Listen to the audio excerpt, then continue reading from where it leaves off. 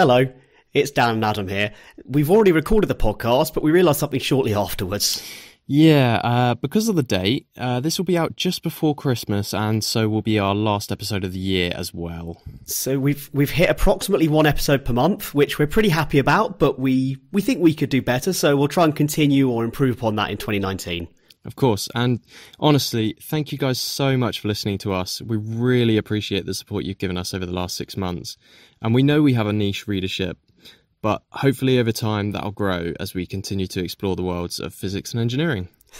We really hope you enjoyed this episode. It was some great fun for us to research and record. But from both of us, have a very Merry Christmas and a Happy New Year, and see you in 2019. Merry Christmas, everyone. Now sit back and enjoy the episode. Absolutely.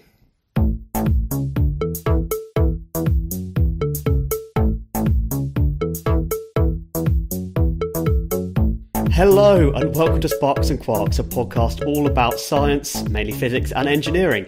I'm Dan and I'm joined today by Adam. How are you, Adam? Hey Dan, how are you? I'm good today. I'm not too bad. I'm feeling a little bit worse for wear. I'm not amazing at the moment, but ready to tell you some cool stuff and to find out some cool stuff. But well, yeah, it's a shame that you're feeling a bit under the weather, but you know, it happens, doesn't it? And absolutely. You gotta learn to live through it. Yeah, but it's been about 3 weeks or so since our last episode. Yeah, so, yeah. What have you been up to in that time? Well, I've been doing an awful lot of uni work. It's deadline season at the moment, so of course it's been a bit hot and heavy with the uni work.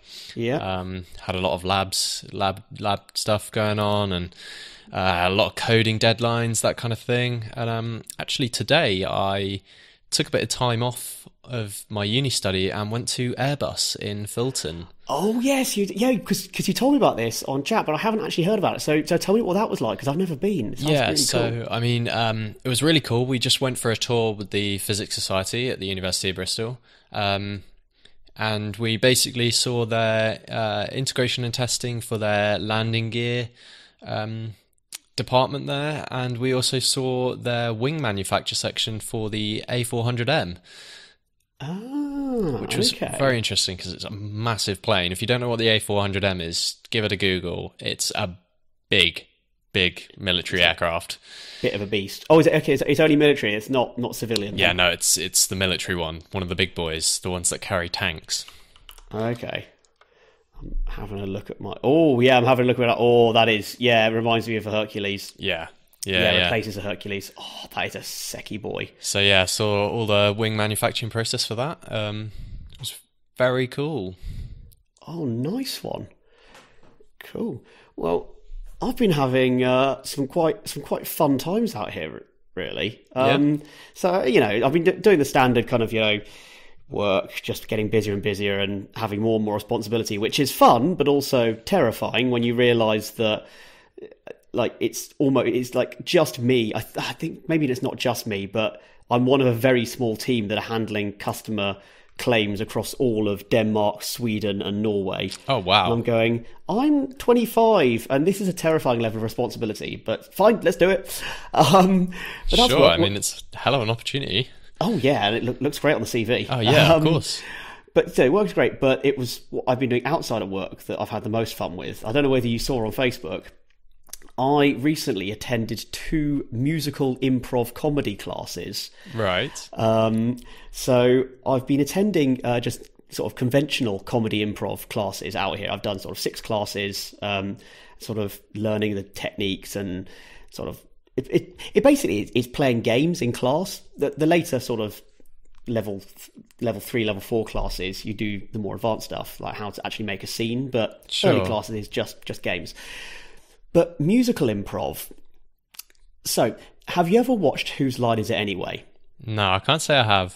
Oh, mate, you're missing out. Right. So, Whose Line Is It Anyway is, it started out as a British TV show and then it moved to America, and it's an improvisational panel show, basically. Comedy. Well, it's not a panel show, it's a comedy game. So You've got a host, and then you've got 4 performers, 4 improvisers, and they are given... There's various different games. So like one of them is called Scenes from a Hat, where they just have loads of different... Scenes from a Hat... Yeah, so that's it. they have a hat that they pass around the audience. The audience puts suggestions in, and then they get the suggestions back, and they have to like improvise scenes around those suggestions. Okay, yeah. I know the concept. Yeah. It's very, very, very funny. There's some Colin Mockery and Ryan Stiles are probably the two best known names from it. But there's also Greg Proops. Clive Anderson was one of the original hosts. There's a whole raft of people. Look it up. There's loads of it on YouTube as well, because it's just amazing. Yeah, I'll have to give some a watch, definitely. Yeah, but they do some musical improv rounds where they have some musician backers, so they have to do things like coming up with songs, just off the back of someone's suggestions. On the spot kind of thing. Yeah, so there's a couple which are like, here's a suggestion, now you've got to sing this suggestion, or sing about this suggestion in the style of pop, or in the style of a love ballad, or stuff like that. And so then there'll be a musician in the background who goes, okay, well, I'll play something that sounds like a love ballad, or sounds rock, or whatever. And then the performer has to perform along. And the two best known games are probably Irish drinking game, where each performer has to sing an individual line of an Irish drinking song. Right. And they have to make it rhyme, obviously. And there's also Hoedown, where it's an American hoedown, and they have to create a short, I think it's 4, maybe 6 line song, I can't remember, that rhymes, is also a funny story. So they're absolutely hilarious, but they're also, as I found out, very, very tricky. Well, yeah. I mean, it's not an easy skill to have. So the musician on Whose Line is, well, one of them is a lovely lady called Laura Hall.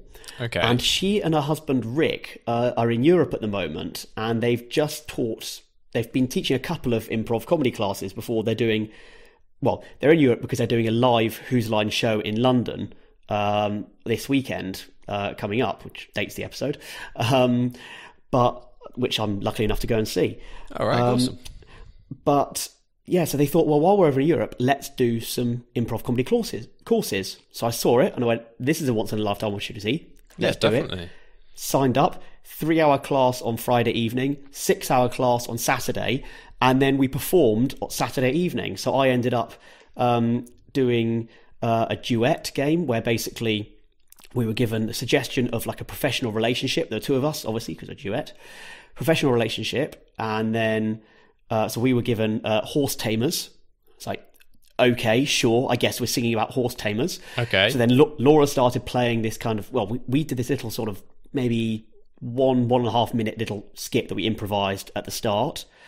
And then my sort of like partner started singing about being a horse tamer and sort of what that was like. And then I then came in and started singing when she stopped singing. And then we sang kind of with each other as a duet. But because we were singing in the same key, and it just worked as a duet. Okay. I managed to rhyme. I managed to get laughs. I made it funny. It was so much fun. That sounds like a lot of fun, I must admit. It was amazing. And I'm just like, right, well, I guess this is what I do now. I'm going to find a way to do musical improv. It's not something that I would be able to do. If I was faced with that kind of thing, just being able to do that, I just would not be able to do it at all. I'm not what you'd say is a comedic guy by any means.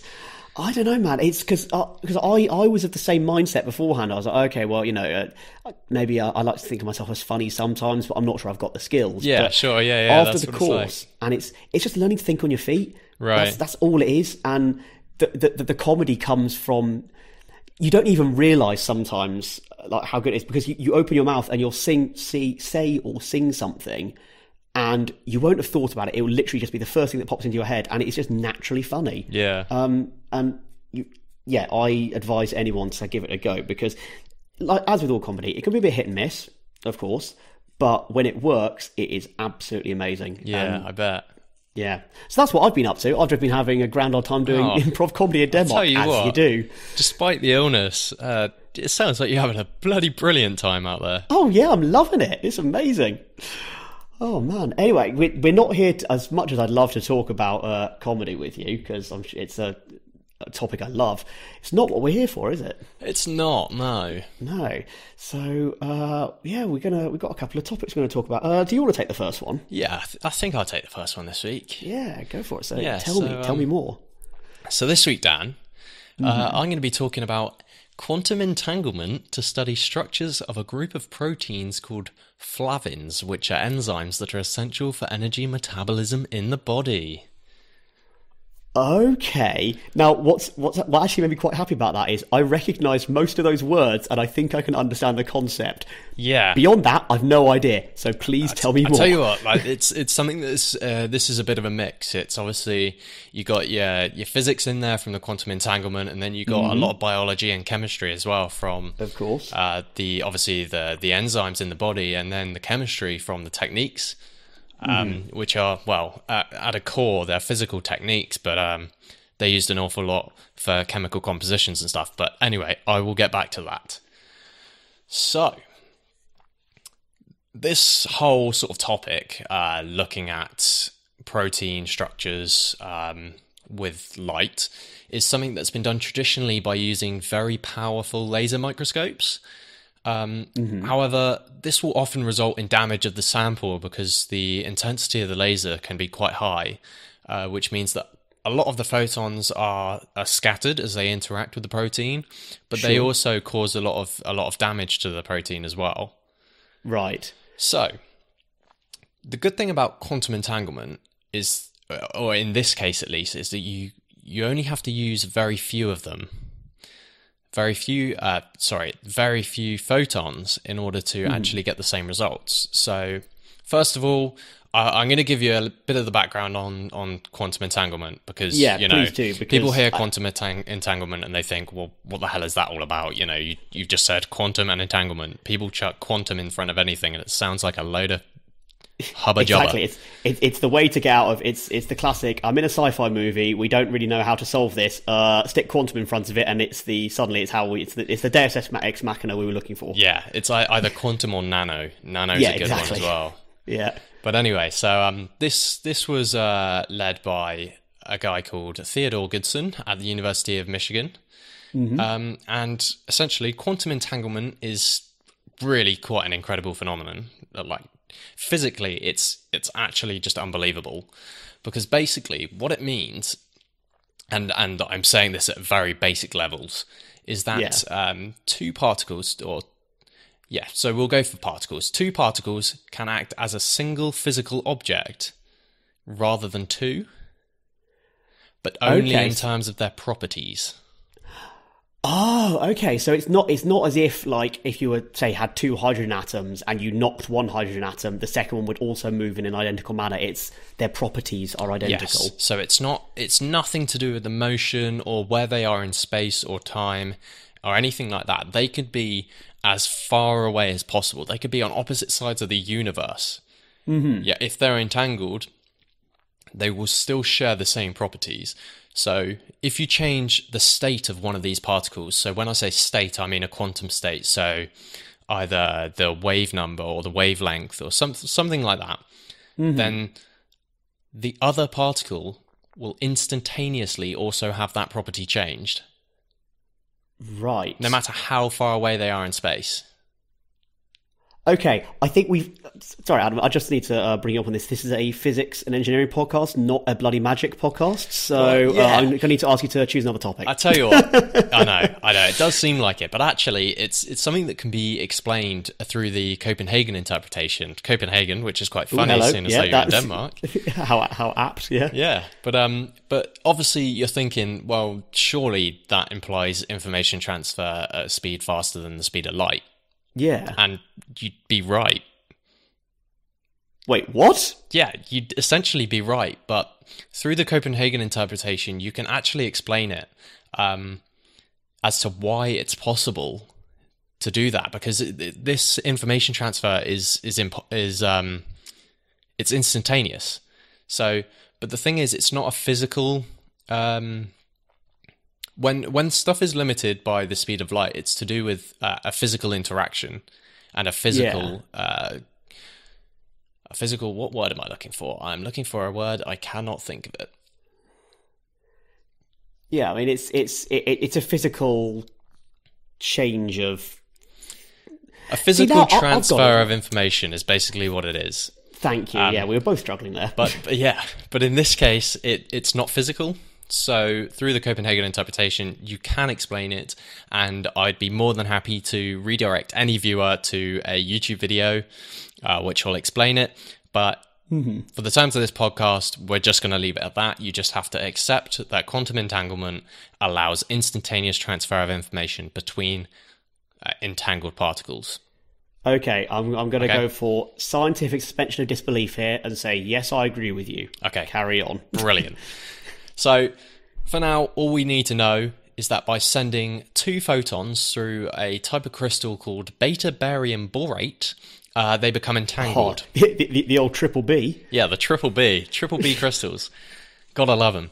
And so, by measuring one state of the photon, you know the state of the entangled pair. Right, okay. Because they're entangled. That's the definition of what an entangled photon is. Yeah, exactly. Okay. So then what is essentially done in this process of looking at these structures of proteins, you send these quantum entangled photons to the structure.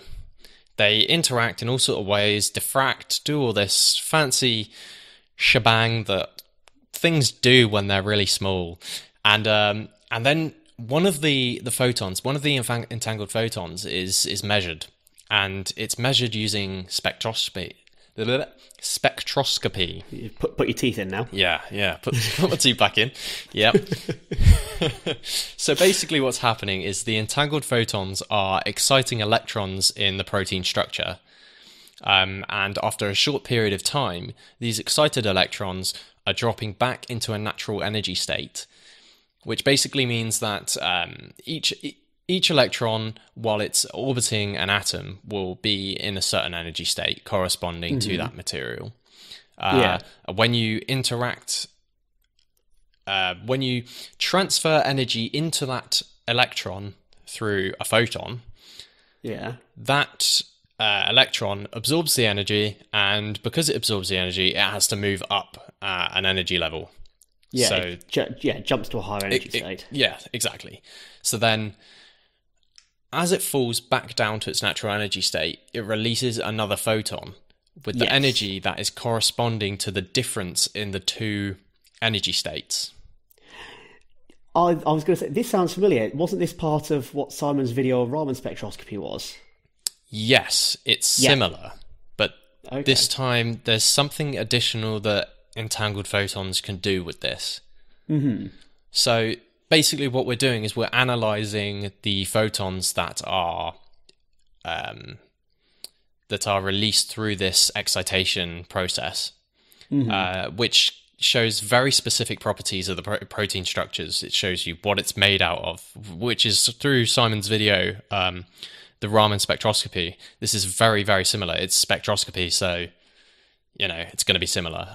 If anyone wants to watch that, we'll have a link in the show notes, by the way, if you want a bit more information on spectroscopy and a very special form of it called Raman spectroscopy.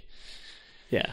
Anyway, so what's interesting is that additional information is observed when you analyse the photons after they've been produced by entangled photons rather than your bog standard, I'll say classical photon, but I don't mean it in a classical sense. I mean it in a quantum sense. Yeah. Okay. So I'm going to quote something now from the article that I got, and this is directly from one of the members of the team at the University of Michigan who did this research. So it says, for example, in photosynthesis, when photons provide energy for the photosynthetic reaction center, the mechanism of this effect could be enhanced by using quantum light. With an entangled photon excitation process, it may be possible to optimize as well as enhance the energy transfer process in biological systems. This could lead to new information about the chemical and biological processes in these naturally occurring biological complexes. Okay, brain processing, but it's saying that we could potentially, by using this quantum entanglement, we could improve our understanding of photosynthesis and how how plants, well, as you said there, how plants biologically operate. Yeah, so it's looking at we can look at the energy transfer processes in these biological systems and processes with a lot more information about them. Because rather than directly examining the biological process, which, as you said, could cause damage to it, we can examine the quantum entangled sort of partner. Exactly. That's then released. And that's only possible because we're using much less photons.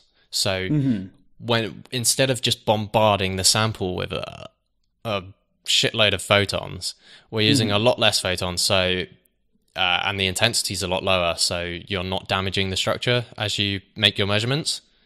Yeah. Which is obviously much more, or at least much better in terms of making your measurements, because you don't get the damage. You are able to observe the full process in its natural sense. I mean, absolutely. I mean, if you look into the definition of an observation, you could say that actually you still are affecting the process by observing it alone, which the Copenhagen interpretation will completely agree with. To make an observation, you have to affect something.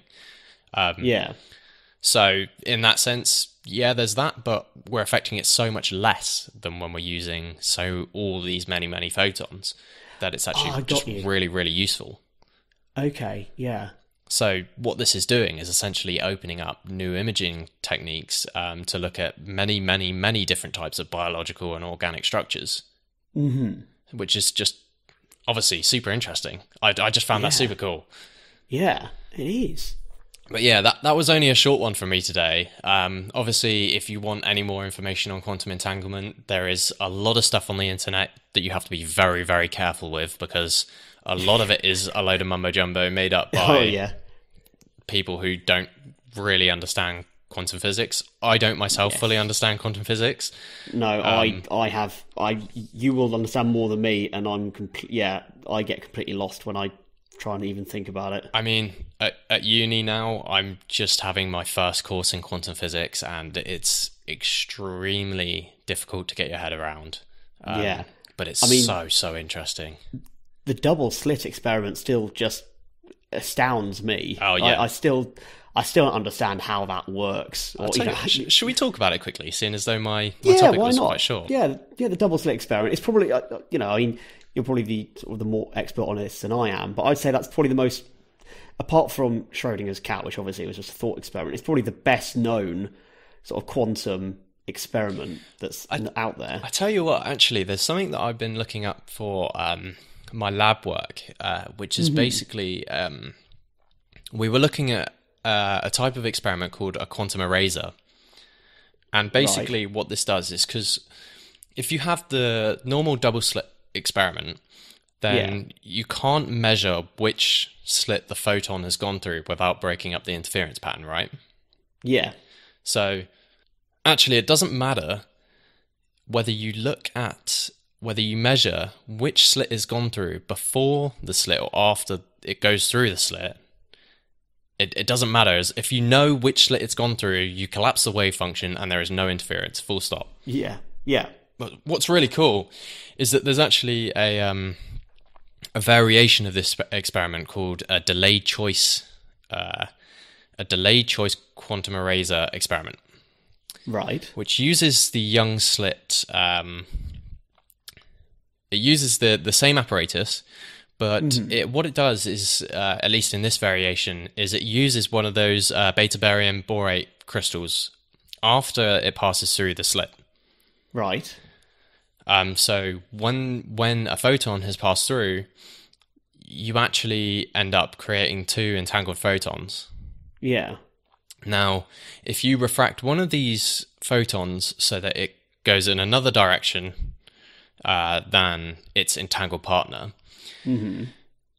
it doesn't. Right. So that one entangled pair will go and interact or not interact interfere. Sorry, it will interfere or not interfere at a screen.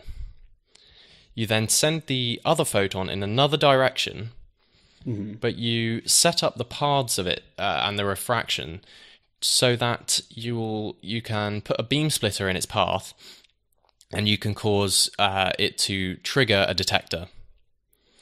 So you know which slit the photon has gone through. Right. Are you getting what I'm saying? Any questions at this point? Because it's... So okay, so is this... So you've shot a photon. Yep. It has gone through one of the slits. Yeah, it goes through. Let's think of it in a classical sense. So this is a very classical sense of thinking. That it goes through a slit. Yes. Yeah. Okay, and it then passes through the triple B crystal. Yep. It then gets quantum entangled. You then have two photons traveling out of this crystal. Yep. One of them continues as per and hits a screen. Yep.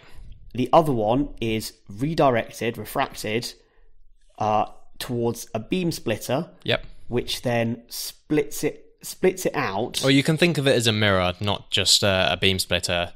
The beam splitter comes in later on for the actual quantum eraser, but you can think of it as just a mirror at this point. Right. Okay. So so it's a mirror reflected off. Sorry. And what happens after? And then after that will then trigger a detector.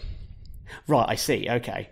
So what you have is two parts. So you haven't broken up the interference pattern because you've still hit the screen, but because you've been quantum entangled, you've then able to sort of, as you say, detect that sort of that second photon that you created. Yes, but what's interesting is what you said there was wrong.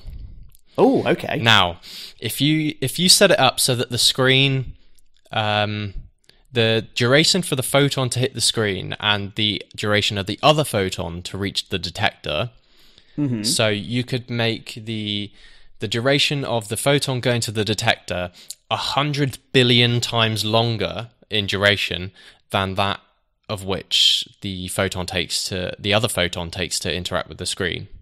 Right. Yeah? Okay. So it takes loads longer. Purely just by sort of positioning the detector further away. Yeah, sure. From the crystal than the screen. Okay. Yep. So as long as those two photons stay entangled, right, and this is where it gets really, really messed up.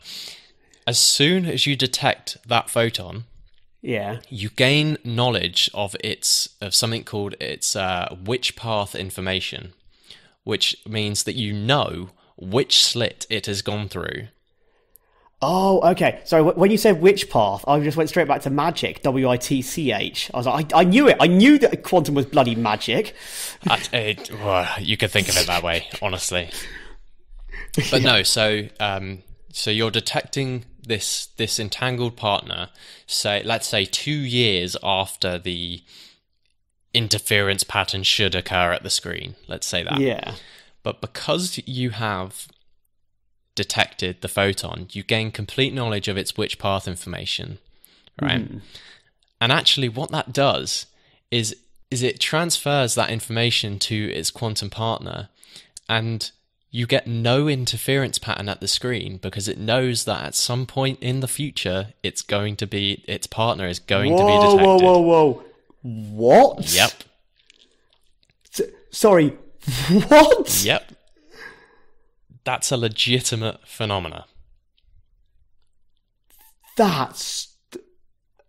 I think part of my brain just exploded. That is so weird. And I mean, I'm not sure if this is right, cool. But the way that I've thought about it is that the quantum entangled partners transfer information at faster than the speed of light. If you think of it in that way, then you think as soon as something travels faster than the speed of light, then you can travel back in time, right? Oh my god. So basically what it's doing is saying that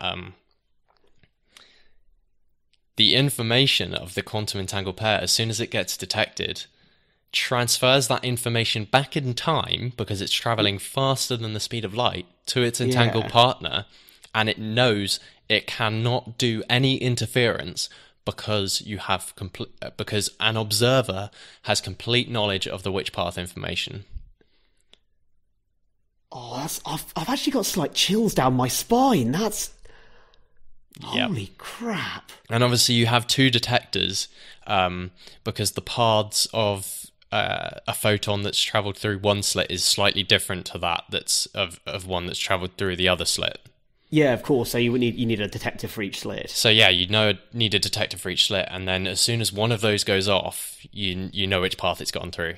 And then there's a slight extension onto that, where you add in something called a quantum eraser, which is again, it can be at any distance, but instead of having a mirror, you have a couple of mirrors and a beam splitter, and basically you converge the two rays so that or the two photon paths, so that the photon could interact with either detector.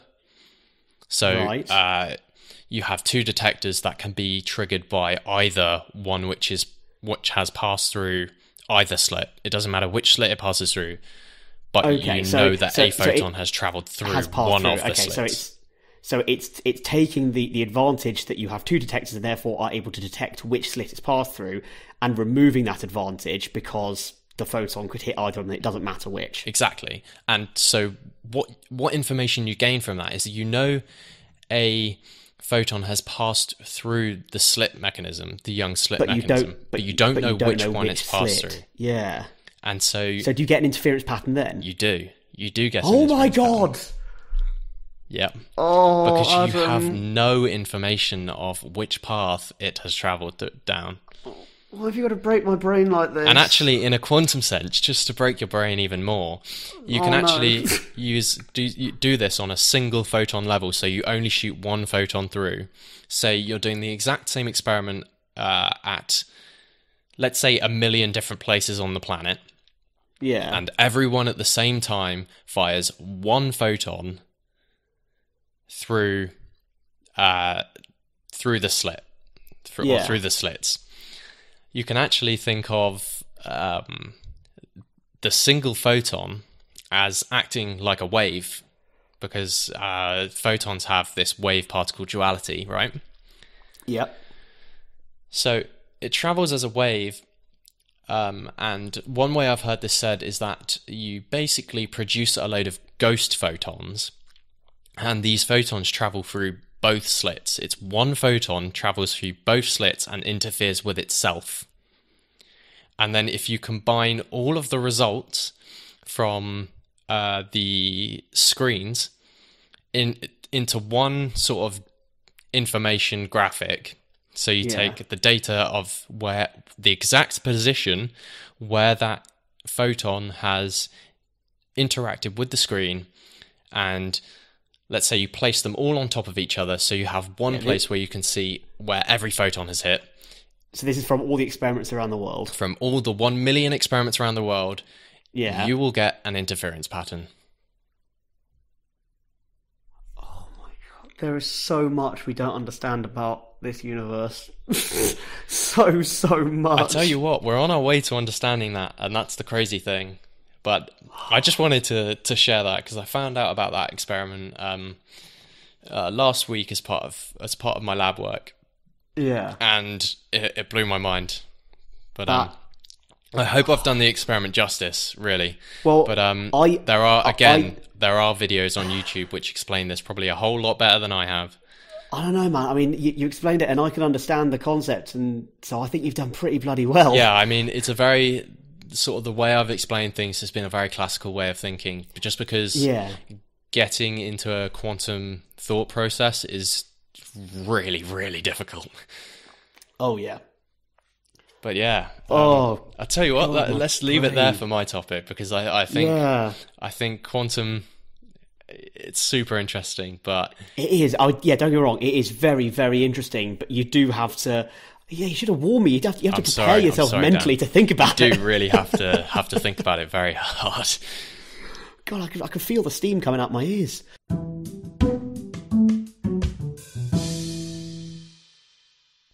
Right, okay. So now that we've truly taxed our brains thinking about quantum theory, I'm gonna take us on to something fairly quite majorly different. We're not thinking on a sort of particle level here. We're thinking very much macro physical world level. So when you were a kid, what did you think the future would look like? You know, I don't know whether you ever saw like books or stuff online or pictures of like, you know, what the future would look like. But what did you have an image of the future as? Well, the image of the future for me was definitely the picture painted by Busted's Year 3000. Oh God! So this is where my lack of knowledge in pop culture really comes into it. It was a song that I grew up on as a kid. Not much has changed, but we live underwater. We live underwater. I know the song. I was around for the song. Don't be wrong, but I have no idea as to what the picture was. It's just let's say it was the picture painted in my own brain of. I see what you mean. Yeah. Right. Okay. Yeah. Gotcha. Okay. So, I mean, fair enough. I mean, sadly, we are kind of going that way, and the world is probably going to get flooded because we're going to warm it up too much. Global warming. We prefer climate change, actually. It's more accurate. True. Okay, sorry, Dan. That's all right. But so that's not actually... So when I was younger, when I thought of the future, I thought the big thing was going to be flying cars. Of course, right? yeah. So, you know, you think about it like... Back to the Future, the DeLorean, you know, that's flying. And you have this image of, you know, bubble cars that fly around... I had a book when I was younger about travelling to the future in which there was a flying car that was a time machine they travelled in. Very, very cool. Futurama as well. You got to remember Futurama. Of course. Yeah, absolutely. So flying cars themselves, you know, are a thing. We've had some attempts and there's been some cool concept designs. Yep. And we've even managed to get some designs that started approaching production, you know, people can actually buy. I mean, they're in the range of hundreds of thousands of dollars, but you could actually, you know, place an order for one. Sure. However, I'm going to focus on something that's not quite a car, but it certainly fits the image of the flying car that everyone is using to travel around the city. Right. I think I might have an idea what you're on about. I'm going to be talking... Sorry, go on. Is this a company that the Amazon CEO created? Oh, I don't know whether he's involved. I can't remember the name of it. I don't know whether the Amazon CEO... So I'm going to be talking about electric aircraft. Oh, no, that's not what I was thinking of. Oh, okay, right. I'll try and find the name of the company I was thinking of, just so that you can have a look as well. But yeah, you go ahead. Okay, so electric aircraft, they aren't revolutionary. Sure. You know, they're revolutionary in that they have things that revolve to make them fly, but they're not new. So the first electric airship was as early as 1883. Really? Wow. Yeah, which I was looking up and I went, really? That early? Yeah. Okay, sure. And then in 1917, there was an electric helicopter. Now, admittedly, it drew its power from a ground-based generator and then a cable that went to the helicopter. And to describe it as dodgy would be a kindness. Yeah, that sounds pretty dodge. Yeah, but the point is, it proved the concept that, you know, barring the fact that their fuel source was too heavy and cumbersome, it could work. So it wouldn't be until 1973 that the technology was ready for a full-size electric plane, which was a converted motor glider that flew somewhere between 9 and 14 minutes. Records are a little uncertain as to sort of what it actually was. Okay. Anyway, since then, we're coming back to my favourite topic, batteries.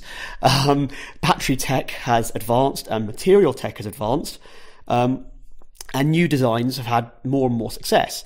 So the best known electric aircraft is probably Solar Impulse 2, which you might know about. It's the Swiss-based experimental aircraft, you know, the one with the massive wings that are just covered in solar cells. Yes, I do know about that one. Is it the really thin wings? Yes, and the rotor blades. Very high aspect ratio wings. Yeah, so it's got over 17,000 solar cells on its wings. Wow, okay. It's got 4 electric motor-driven propellers. It circumnavigated the globe in 16 and a half months. That's how I know it. Yes, exactly. I think it was back in 2015 to 2016. But 16 and a half months, it was actually only in the air for a total of 23 days. It was just because obviously they had to wait for favourable conditions to take off. Course. Yeah. So it has a crew of 1, a takeoff speed of 22.4 miles per hour, so fairly slow rollout. Yeah. And a maximum airspeed of 87 miles per hour. So that slow rollout, as part of its design, as I said, you know, high aspect ratio wings. Sure. Its wingspan is almost matching that of the A380. which really? is the largest. Yes, yeah, which is the largest. You mean the double-decker plane by Airbus? Yes, yeah, that one. So wow, this is why when you said you went to Airbus, I was like, oh, I appear to have chosen the right topic. Yeah, definitely. So this plane's wings are massive. Very thin wings, but very massive, and only lift to one person. So that's a lot of space required. And I couldn't find the information on the sort of runway distance required for it to take off and land, but I can imagine it's going to be fairly sizable. You're not going to be, taking off from a small, 200-meter airfield. I don't know. Maybe it does take off. Maybe it does take off in 200 meters. It's only takeoff speed of 22.4 miles per hour. Maybe it can. I don't know. I feel like it would need to. Well, it doesn't need to produce much speed, though, does it? So no, exactly. Maybe. And electric engines, the advantage of them is you get really good acceleration. Really good acceleration because you have full torque straight from when you start them, unlike sort of other motors. Yeah. Anyway, so the point is, lot of space to lift one person. But there's another concept that's been knocking around for a couple of years now. Various people have tried it. Okay. And in April 2017, an unmanned prototype took off. That's kind of, So this was the Lilium electric jet. Wow, that sounds exhilarating. Oh, it is very, very cool. So in 2015, Lilium was set up in Germany by 4 engineers and PhD students who met when they were at university together in Munich. Okay. And they wanted to design and build a small personal electric aircraft that was going to act as an air taxi. So it is much, much smaller than Solar Impulse because it doesn't have huge wings. Oh, I've just looked at it. Doesn't it look so cool? Oh my god, that looks amazing. Mate. It doesn't it? Let me explain things to you. Go on. Honestly, but yeah, absolutely. It's so cool. Look it up. So it's going to be the first all-electric VTOL aircraft in the world. So is that vertical takeoff? Absolutely, vertical takeoff and landing. Yeah. So the Harrier jump jet is probably the best known of all the VTOL aircraft that we have. Sure. But there's also other aircraft like the Osprey, which is the dual propeller American aircraft. So VTOL aircraft have the capability to enter the air vertically. They fly up and then they start flying forward like a normal aircraft. When they reach their destination, it does the opposite and lands vertically. And the advantage they have is obviously they need very little space to take off because, like helicopters, they just go up. Of course. But then because they start flying forward like a conventional aircraft, they have the sort of like the efficiency and the range or thereabouts of a normal aircraft. So you have the benefits of both helicopter and fixed wing planes. Also gain, is it more... It's not more agility because a helicopter in general has more agility, but it can travel faster, right? Yes, yeah, absolutely. So because you've got that because you're using conventional wings, you have that ability to have higher speeds and higher ranges because of it. Yeah. So that's the disadvantage of helicopter or quadcopter multi-rotor aircraft is they're very maneuverable, but their range is pants because all of their lift is generated by the engines themselves rather than the structure of the aircraft. Yeah, sure. So obviously, you're using your power not just for propulsion, but also to keep yourself in the air. So that drains your power reserves massively, whether that's fuel or electric. So the Harrier achieves its VTOL capability through a rotating jet nozzle. So it redirects its jet blast and it points it downwards and it goes up and then it redirects it backwards and it goes forwards. Yeah.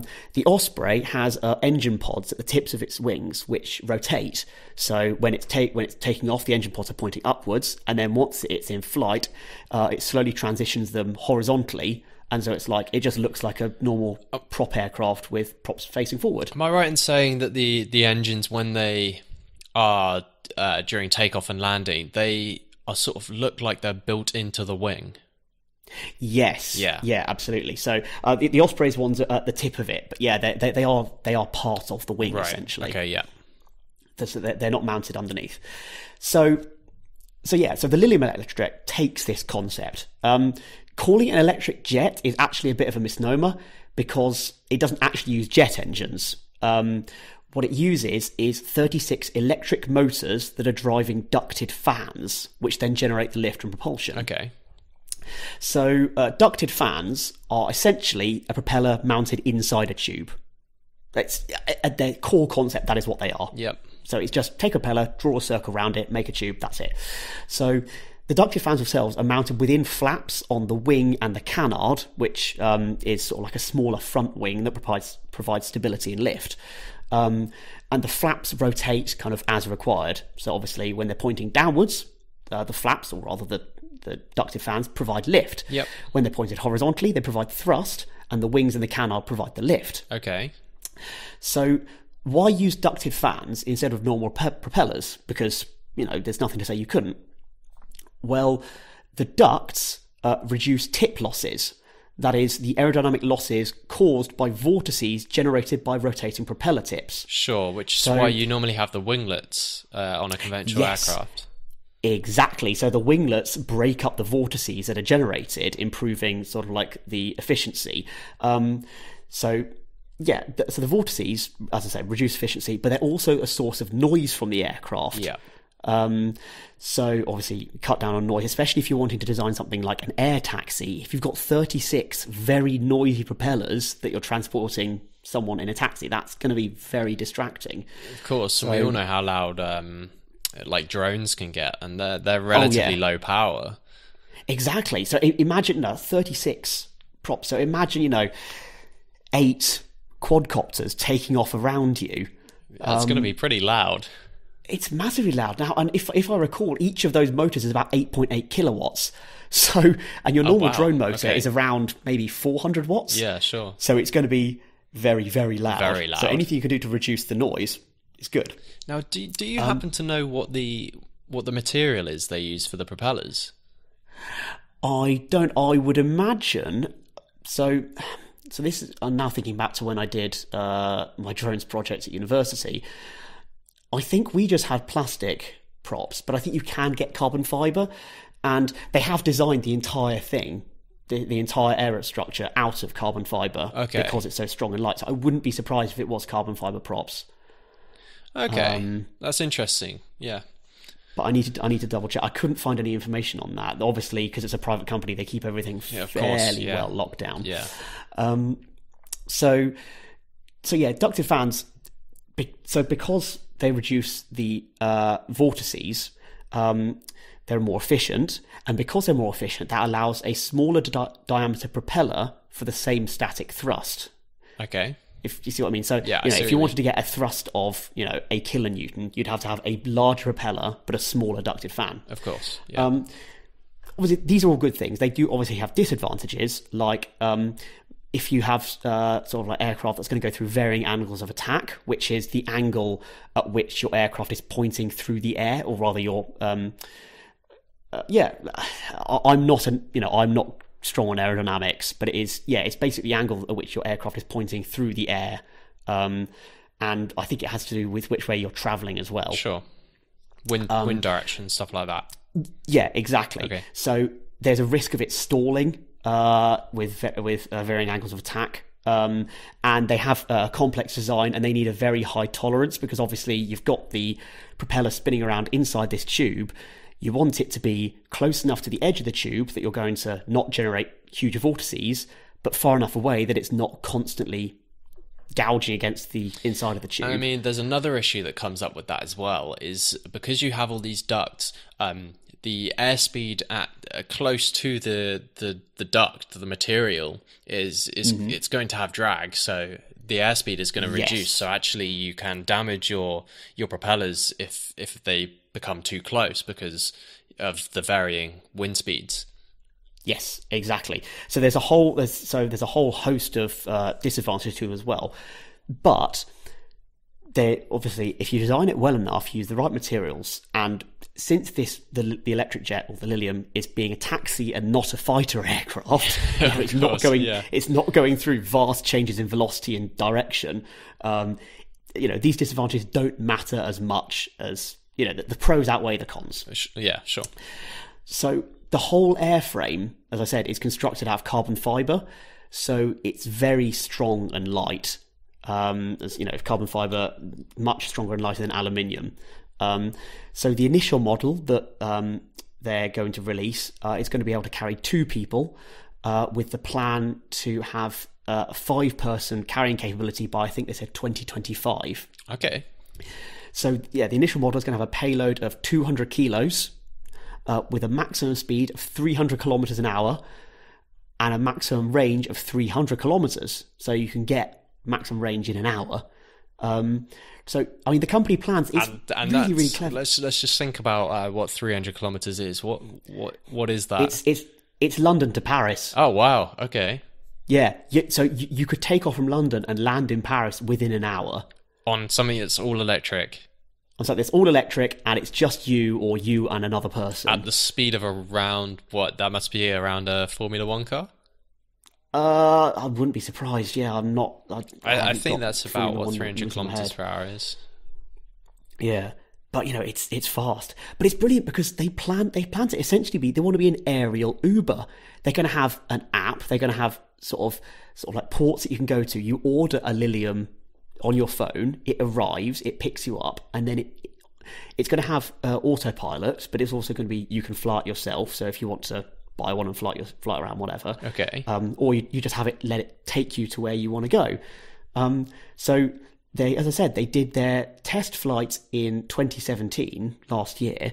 It was an autonomous test flight, but the video is absolutely stunning. You watch it and you go, this cannot be real. This has to be special effects.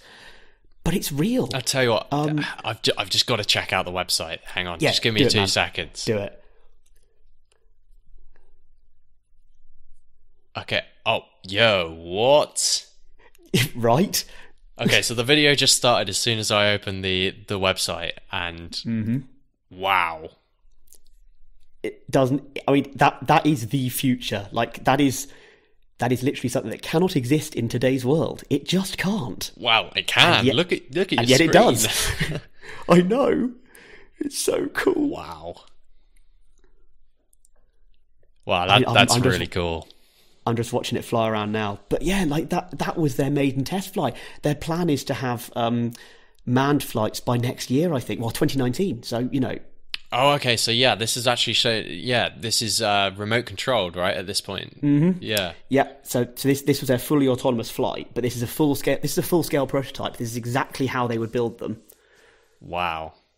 I tell you what, I found the name of the other company that I was thinking about. It's a company called Flyer. And Flyer? Yes, and they're actually a very similar company, where it's like a single person electric flying vehicle, and it's more like a quadcopter. Oh, okay. Very cool. They've had test flights with people now. But yeah, you should look at them. They're on Instagram. I think there's a few videos on YouTube. Something similar, but I would say that actually the Lilium is cooler. Yes, I've known about the Lilium since maybe since 2016. Oh, okay. So because I remember seeing the test flight pop up, and I was like, "You've got to be kidding me!" But it is so beautiful. And the great thing is, I remember watching it and thinking, "Okay, well, this is like a blue sky startup. They've got all these grand ideas, but that great idea, but maybe we're not going to get there." No, I remember seeing that they'd. Hang on, I've lost the news thing. If you look at their news thing, they're constantly appointing new people. So their first head of communications was appointed just recently. They've been hiring from Audi and Airbus. I think their financial controller is ex-Tesla. That helps. I mean, oh yeah, absolutely. So the funny thing is, when I saw that they were ex-Tesla, I wouldn't be surprised if maybe, once they're up and running, I wouldn't be surprised if Tesla's still around, if they kind of bought them out, because electric vehicles kind of... You see, when you first mentioned this, I did think that Tesla may end up doing something like this at some point, but I think rather than them buying them out, I think Tesla would probably just try and outdo them. That's true. Especially if Elon Musk becomes chair again. Yes, yeah. Well, because when I was doing my research into this, I was looking into... electric aircraft just generally, and I found, again, we're talking about your old friends Airbus, they developed something very, very similar. Yes, they did. called the Airbus E-Fan, except it wasn't VTOL, it was just a conventional. But interestingly, they cancelled it. So now, hang on. So the Lilium had their test flight in, when did I say? March 2017? April 2017. That was it. And the Airbus E-Fan was cancelled in April 2017. Okay. Now, I am sure that is just coincidence. I'm sure it probably is. But, you've got to think that this is something that, they're very, very similar designs, very similar. Variable pitch, fans.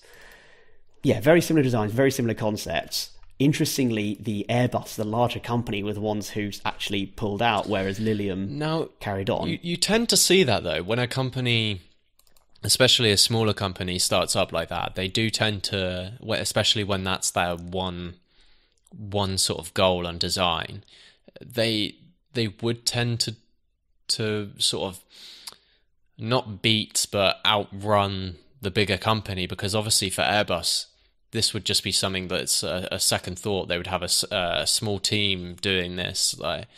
It's not what's going to make them money. Yeah, absolutely. And I guess the smaller company is going to be more agile and quicker to react to things, whereas the smaller team are going to have to be sort of like contacting various people higher up the Airbus chain if they want more funding or they want to drastically change the design or whatever.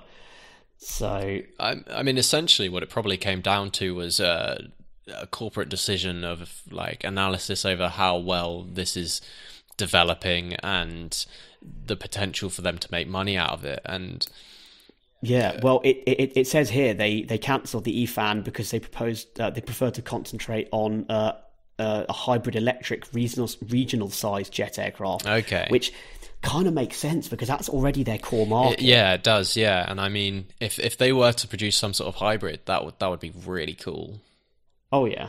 And I mean, they're already changing the commercial market with their new Neo group of aircraft. And I mean, hybrids would just take that even further. But I mean, I think from a commercial standpoint, we're probably quite far away from getting anything electric or even hybrid functioning. And I think so, yeah.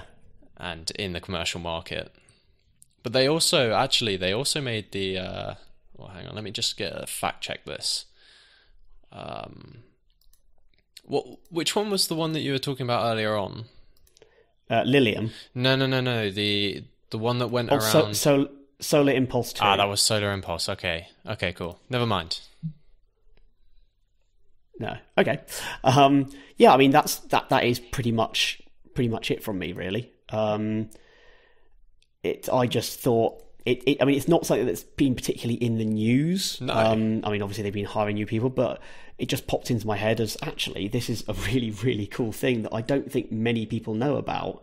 And it's been on my radar for a while, and I just wanted to have a chat about it. Yeah, I mean that's really cool, and especially for me as well, I'm super into aircraft and the aerospace industry as a whole. Cool. So, hence my visit to Airbus today. That does make sense now, yeah. But yeah, no, thank you for telling me about that. That's something really interesting that I'm sure I'm going to go to my flatmate after we have finished recording this, and I'm going to tell him all about it. Fantastic. And honestly, the whole electric aircraft thing, I could have fallen down a rabbit hole whilst doing this research. There's so much out there to look into. There is. This is what I love about doing this podcast, is you look into something and then, you go, oh, well, that's quite interesting. Let's look at that. Oh, that's quite interesting. Cool, let's look at that. And you just end up, if you're not careful, you can go off on a massive tangent and completely forget what you're going to originally talk about. Yeah. Yeah, you do. Because there's so much cool stuff going on that you just don't know about until you look into it. And it's funny as well because the aerospace industry as a whole, especially on the commercial side of things, hasn't really changed, at least at the core design, in quite a long time. I mean, they've made all these little sort of modifications, like with the Neo, where you cut down noise, you cut down fuel costs, and fuel burn and all this kind of thing. But when you look at new methods for transporting people around. It's sort of been very recent. I'd say since drones started becoming a big thing, there's been a lot more investment into the research and development of these electric vehicles. Yeah, absolutely. Especially since Tesla started as well. I think Tesla's only done the world a world of good. Oh yeah, absolutely. Well, I think I might have mentioned this in a previous episode. I think, as you say, it's like Tesla kind of pushing it forward, and I think I said before, drones, just meaning that battery tech was forced to kind of improve to kind of meet the market demand for hobbyists, and then off the back of that, it then meant that commercial battery tech was then able to improve. And that was then able to drive all this new innovation. Yeah, and because suddenly the technology was more advanced and more things could be done with it. And speaking of battery development as well, I know that I watched a video on YouTube the other day by a guy called Styropyro, who does a lot of he's really crazy guy. He essentially builds homemade lasers. And he made what he is calling... going to subscribe right now. Yeah, I know. He made what he's calling the world's most powerful handheld laser. And essentially there's a battery in that which is the same size as a AAA, I think it is, but outputs about 100 times the power. What is the energy density of that damn thing? I don't think I think it's like quite a short lifespan, but the output of it is a lot higher, kind of thing. It's going to have sort of some massive kind of boost converter on it or something. That's something like that. Knock it. But right, okay. But yeah, just something interesting. That's another channel for you guys to check out. Is Styropyro on YouTube. Styropyro. You're gonna have to add that into the notes. I will. Yeah. Yeah, I'm gonna check that out. That's so cool. Oh man.